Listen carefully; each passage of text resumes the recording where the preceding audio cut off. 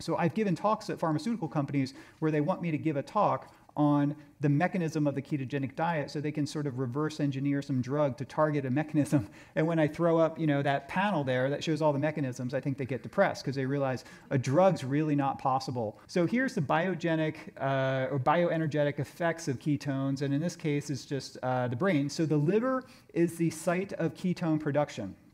So under situations of suppressed gluconeogenesis in the liver and also suppressed insulin signaling and mild glycogen depletion, the liver produces these ketone bodies as acetyl-CoA from beta-oxidation of fatty acids accumulates. And the acetyl-CoA condenses together to form acetoacetate and then beta-hydroxybutyrate.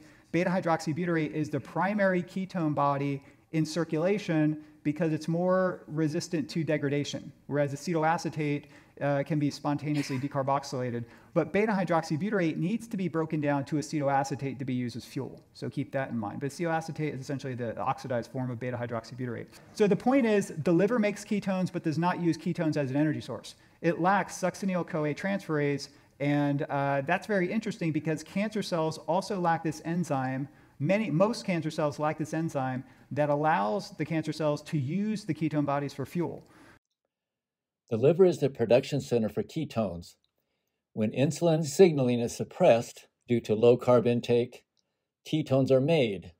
Fatty acids are converted into the fuels acetoacetate, beta-hydroxybutyrate. The liver makes ketones but does not use them for energy. Most cancer cells also cannot use ketones for energy. So these ketone bodies spill into circulation and they bypass many of the regulatory steps associated with the glucose being able to support bioenergetic functions. So in the case of impaired GLUT1, glucose transporter 1 deficiency, or GLUT3 deficiency, that's the transporter on the membrane of neurons. In the case of those being deficient or not functioning, or in the case of Alzheimer's disease or traumatic brain injury, the GLUT3 transporter gets internalized inside the cell, and then the glucose can't get into the cell.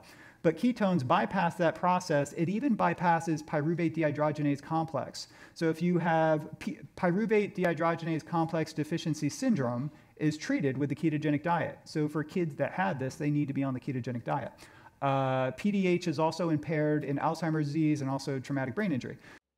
In the case of the GLUT1 or GLUT3 deficiency, or in Alzheimer's disease or traumatic brain injury, ketones bypass these regulatory steps and enter the brain, and they also bypass pyruvate dehydrogenase complex, PDC, which converts pyruvate into acetyl-CoA used by the Krebs cycle.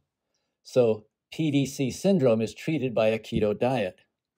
So, and Alzheimer's disease. So we know Alzheimer's disease is characterized as glucose hypometabolism. And the hallmark characteristic of Alzheimer's disease is a decrease in intensity of a fluorodeoxyglucose PET scan. So there's less of an intensity showing radioactive glucose present in the liver. There's less uptake of glucose. It's also interesting to observe that a number of studies showing that cerebral blood flow increases about 30% during acute hyperketonemia.